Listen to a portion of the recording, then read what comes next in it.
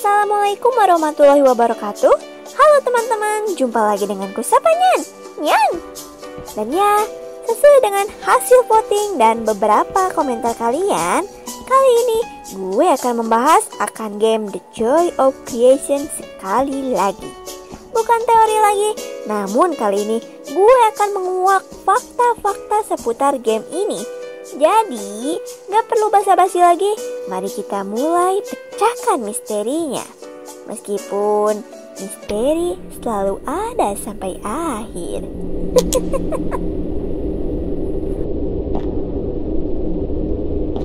Oke, yang pertama akan gue bahas adalah mengenai asal mula dari game ini. Jika kalian sudah menonton video gue yang sebelumnya, gue menyatakan seperti ini. Dan sebelum gue mulai bercerita, gak ada salahnya kan kalau gue bahas dulu apa itu game The Joy of Creation Story Mode ini. Jadi, game ini merupakan game Five Nights at Freddy buatan penggemar atau bisa dibilang Fanmade. Karena itulah kalian bisa menemukannya di game JUGA secara gratis. Nikson yang mana merupakan developer game ini sekaligus penggemar dari Scott Cawthon sangat menantikan game terbaru dari seri Five Nights at Freddy yang tidak kunjung muncul. Bahkan saat itu, Scott sengaja memprank para penggemarnya dengan menyatakan seperti ini. Yap, game Five Nights at Freddy Sister Location dibatalkan karena banyaknya bocoran yang tersebar.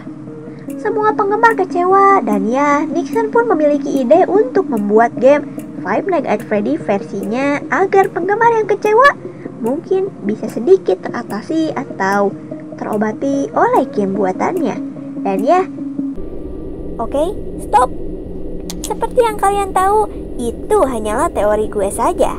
Pada kenyataannya, Nikson sebenarnya menyatakan kalau dirinya sendiri itu kurang percaya diri dalam membuat sebuah cerita untuk sebuah permainan video game. Jadi ia pun iseng dan memutuskan untuk menggunakan karakter yang sudah ada dengan kisah yang sudah ada, namun dengan cerita versinya sendiri. Ya, semacam alternatif universe lah. Bahkan, ia pun melihat banyak sekali model animasi Five Nights at Freddy bertebaran, sehingga ia pun memutuskan untuk memakainya dengan sedikit diedit, di mana hal itu ia kemukakan sendiri pada video tanya jawabnya yang berikut cuplikannya. Since I was still quite unexperienced and kinda sucked at writing stories and everything, I felt like it was a good idea to use an already existing game where you have a foundation, story, characters to put your own twist on. Like, my first ever attempt at a game was those Night at Fredbear's, which was supposed to be FNaF but with a fresh twist. So yeah, generally just easier to start with a fan game, because you already have foundations and everything. Fair enough. Okay, so this was back when I was the Nikson that didn't do any planning beforehand and didn't look at all the available options. I had the withered models made by Everything Animations already lying around on my PC, and because I actually really like the withereds, and when it came down to making the characters for the Joy of Creation, I was like, okay, I'm just gonna take them, remove some limbs, retexture them, put phantom eyes on them, and call it a day. They kind of looked creepy, but you can't exactly call them well-designed. Original. Yeah, that's how the Ignited were born. The famous characters of the Joy of Creation series. The Ignited. Fuck. Yeah. Alright. That's like a fan name that I ended up sticking with. Oh yeah, it wasn't made by you? No, I didn't come up with a name. I didn't even have a name for them back then. But somebody was like, yeah, let's call them Ignited. And I was like, yeah, that sounds cool. Huh. Did not know. Dan ya, sebelum gue membahas mengenai game The Joy of Creation Story Mode ini, gue sempat nanya kepada kalian tentang game The Joy of Creation Halloween Edition dan The Joy of Creation Reborn. Yang mana beberapa dari kalian berteori kalau pada kedua game ini kita bermain sebagai Nick, yang mana di The Joy of Creation Halloween Edition kita bermain sebagai Nick yang bekerja di bangunan Fazbear Fry Dan pada game The Joy of Creation Reborn, kita ini bermain sebagai Nick yang pulang ke rumah lamanya dan malah dikejar-kejar oleh animatronik yang mana, ya, seperti yang kita semua tahu, setelah dikejar-kejar animatronik, Nick pun mati di rumahnya sendiri. Menurutku, itu teori yang bagus dan cukup masuk akal. Namun, setelah gue telusuri lebih lanjut, faktanya, pada akun Reddit resmi milik Nikson, saat ia membagikan sebuah trailer game The Joy of Creation Halloween Edition, ada seorang yang pernah bertanya kepadanya tentang apakah game ini merupakan canon dari seri game The Joy of Creation Story Mode, dan Nikson pun menjawab tidak. Belum cukup sampai di sana, masih di seputar Reddit, ada seorang pengguna yang bertanya kepada Nikson mengenai tujuan utama atau maksud dari pembuatan game The Joy of Creation Reborn. Dan sungguh tak terduga, Nikson menjawabnya. Ia menyatakan kalau game The Joy of Creation Reborn itu juga tidak memiliki cerita atau hubungan apapun dengan game The Joy of Creation Story Mode ini. Nikson membuat game The Joy of Creation Reborn itu hanya untuk mengetes fitur free roam dan pergerakan animatroniknya saja. Hanya itu. Jadi, ya, singkatnya kedua game ini sebenarnya tidak memiliki hubungan dengan Joy of Creation Story Mode. Meskipun kita bisa melihat Easter egg atau semacamnya. Sudah paham?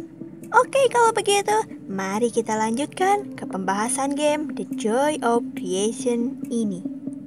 Oke, di komentar ada yang menyatakan kalau The Joy of Creation Story Mode ini adalah game horor yang menjadi kenyataan. Oke.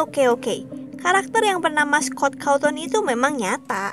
Rumahnya yang terletak di Texas pun juga merupakan kenyataan. Namun, game ini tidak benar-benar ke dunia nyata. Atau lebih tepatnya, dunia yang kita tempatin sekarang. Cerita pada game ini hanyalah cerita karangan Nikson yang menggunakan referensi dunia nyata dalam gamenya. Alasannya melakukannya adalah untuk membuat gamenya berbeda dengan game yang lainnya, yang mana ia membuat jalan cerita kalau karakter game keluar game untuk membalas dendam. Tapi pada kenyataannya hal ini tidak benar-benar nyata, oke? Berikut cuplikan pada video tanya jawabnya. You know, you put his actual family there. Oh yeah. That would have been way too much. The thing with the plot of The Joy of Creation is that it's supposed to take place in quote-unquote the real world. Right. An alternate universe. Yes, and if you really want to get technical, it's not really about Scott Cawthon. This Scott Cawthon of, you know, the real world. The world that we're living in. I think that even the actual model of the Joy of Creation Scott had a goatee. Yeah. He doesn't look like actual Scott. Like a bad guy goatee, and he was like fat and had a suit. Yeah. I mean, I'd imagine Scott wearing a suit every day. But not a goatee. So, yeah, he is Scott Cawthon only by name. He has a different VA. He doesn't sound like Scott Cawthon. It's about the idea. It's about the idea of the creator of the FNaF series getting haunted by his own creations. So if we think about it like that, it's not creepy at all. No. It's not creepy. It's really cool that Scott did not freak out about that. Yeah, he was very cool about it. But again, he's, you know, a public personality. You should be able to deal with well, what if... Well, the original idea was that it was not a story within the real world, but in the FNaF universe. That story was made by a different person. I didn't really take part in that much. Yeah. But after that person kind of left the development and I went to make the free roam and then had to make a new story, I had this idea of, yeah, let's just, you know, make something new. Because I don't think any fan game did that, where you actually play as Scott. I do remember that after The Joy of Creation released, I did see a fan game called Baby's Nightmare Circus that did that did have Scott in it as the protagonist, but it was just a dream. Oke, selanjutnya ada yang menyatakan kalau simbol mata ini adalah makhluk Mesir kuno ciptaan Dewa Matahari yang menyembah iblis. Oke. Setelah gue cek, dewa matahari Mesir kuno itu bernama Ra. Dan dia nggak menciptakan sesuatu yang menyembah iblis. Pada Wikipedia, ia lebih difokuskan ke dalam kisahnya dalam memerintah negeri Mesir. Dan apa yang ia ciptakan itu lebih ke dewa lainnya, seperti Bastet, Sekhmet, dan Hathor. Dan satu-satunya yang menurut gue agak mirip iblis itu adalah si Apep, musuh bebuyutan Ra, yang selalu menunggu Ra lengah saat di dunia bawah. Jadi singkatnya sebenarnya Ra ini tidak menciptakan mata ini.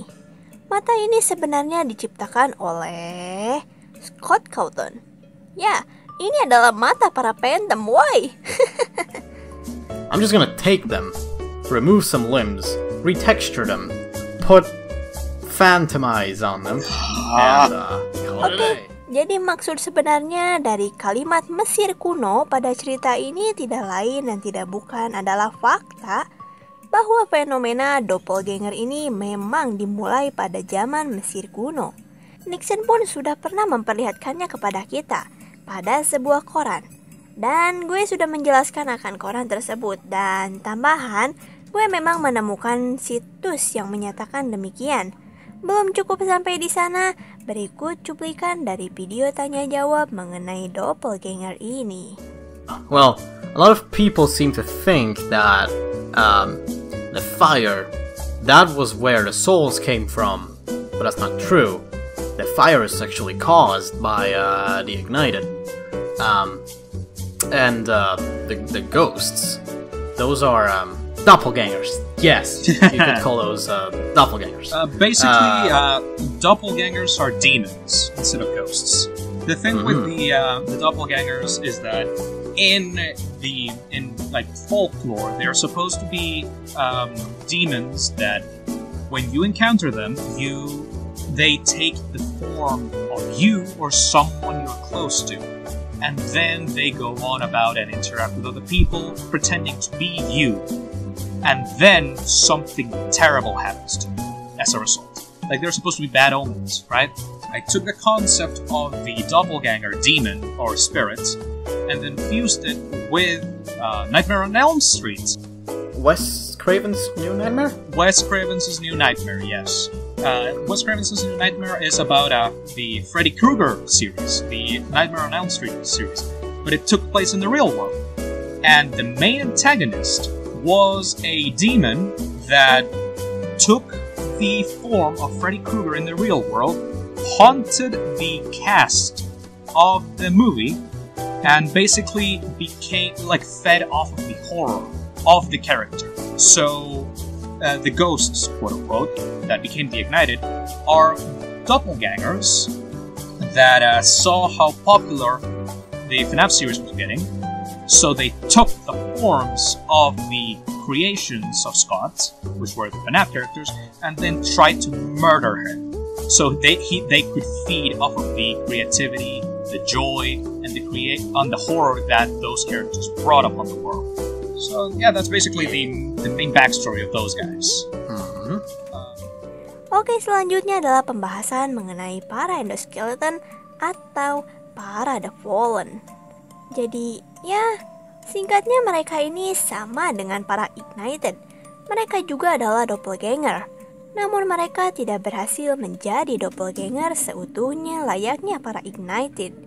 Hal itu gue temukan dalam cuplikan berikut ini. The Fallen, they basically started the same way the Ignited did. But the problem with them was that they didn't quite make it through to the real world all the way. That's why they're glitched, they didn't bring their suit with them, they're only endoskeletons. And they're very unstable, they don't have a lot of control over their powers. Well, generally they started from the same blueprint, you could say. But they just didn't make it through, which makes them... The blueprint analogy is pretty good. It's pretty exact, actually. They are supposed to be Freddy, Bonnie, Chica, and Fox, right? Yes, because people asked whether they represent the Ignited, and yes, they do. They started the same way. But they are not the Ignited themselves. But they're not the Ignited themselves. the Ignited are just a group of demons that actually made it through somewhat. Yes. The reason for why they are so burnt up in the story is that they barely made it out of there. And the Fallen are a result of demons that don't make it through all the way. Eventually, the Ignited ended up turning into creation at the end of the story, right? Yes. A lot of people... Many people think Michael is creation, but no, just the Ignited turning into creation. Yeah, so the Ignited turned into creation, except for Golden Freddy, right? Yep, he still remained. Golden Freddy, since he wasn't actually attacking the rest of the family and he left the others to do the work for him, managed to still keep himself together until the end. So that's why he attacked you separately in the end. So, Oke, lalu ada animatronik terakhir yang bernama Creation, yang mana sebenarnya nggak ada maksud tersembunyi sih, cuman karakter bos yang Nikson sambung-sambungin aja. Well, Creation, the idea behind Creation was that he was supposed to be the final boss of the game. So, what came to my mind when I heard that was, a combination of all the Ignited in one monstrous animatronic. So we had like different designs for him. I think you came up with like a scorpion kind of design. Yeah, that he had like multiple feet and had like big ass claws. Yeah. But we don't really have any pictures for that. No. We do have this one. Gave up on that idea. Yeah, it's kind of meh compared to the final one, not as yeah, he just looks like another animatronic. Doesn't look final boss enough. Yeah, so that's when I started to add a lot of wires, making him kind of bulky. We took out the ears because they just look dumb. Yeah, they look dumb. And added a gigantic third leg. Yes. Third leg. Because I guess he's a tripod. Then, and we added like little wires coming out from his ears and eyes. It's basically like a giant combination of mangle and energy. Yeah. Then you started giving him materials. And it started to look pretty cool. Oh yeah, he didn't even have red eyes before. No. We did change that really quickly. Oh, there he is. Then you could see the red eyes. The iconic I really red like eyes. how he looks. Especially that last image with like the red light behind him. Now, for Creation, I don't think many people have realized that he has Bonnie's lower jaw. Yes. He has Freddy's top head, Foxy's heart. Yes, and he also has Chica's Withered Chica's endoskeleton mouth inside of the head. You can see it there. Yeah, and like the her wires feet. holding and everything. Like he has two big chicken feet. Yes. There's a little bow as well. Oh yeah, I totally forgot about the bow. Look at that. It's kind of hidden in between all the wires. Though. Yeah, in this image it's not very cool. I just said, let's combine all the animatronics into one big creation. Dan hal terakhir yang akan gue bahas adalah tentang si Michael. Kalian tahu, ternyata kita semua salah mengira.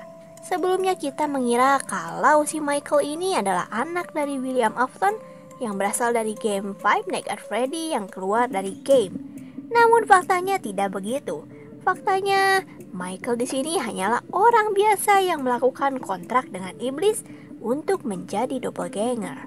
Yang mana mungkin untuk lebih jelasnya bisa kalian dengarkan di cuplikan berikut ini. Basically, Michael was a regular dude, a family friend of Scott, who had a crush on his wife. And then he was like, I'm gonna release animatronics that are gonna kill you, and I'm gonna program them to kill, and then he sets the house on fire. Bad. Yeah. Glad you stepped in so, there. Well, Michael, he's also a doppelganger. Yes. Originally not. You just said. Originally not. He was just a dude. He was just a dude. But then no. He wants to take the place of Scott in the family. He wants to basically get rid of Scott and be in his place. The difference between him and the animatronics is that he's not really evil. He doesn't crave death and all that. He is a demon, but he wants to live like a normal person. So Yes. he wants to kill Scott and take his place, but not because he enjoys it. He just needs it to live. Yeah. So, like the cutscene for Addicts showed, it's just necessary for him to survive to kill Scott. The basement is that you actually play as Michael in the basement. Yeah, some people don't know that.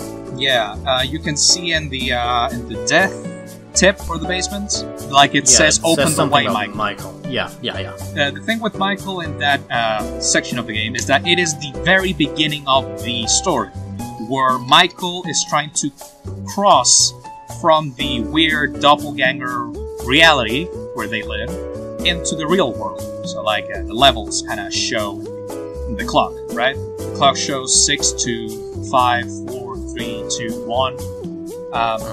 They are different levels until Michael manages to reach the real world.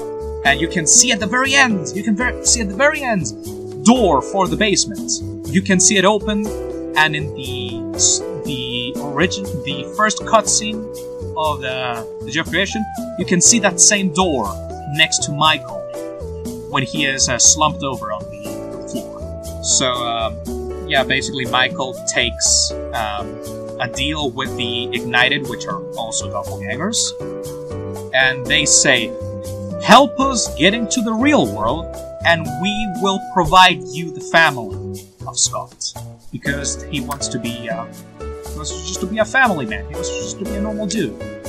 Give us Scott, and we will give you his family as a result. Yep. So that is Michael.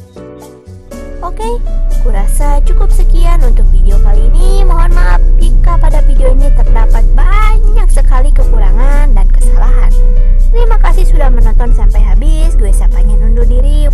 Wassalamualaikum warahmatullahi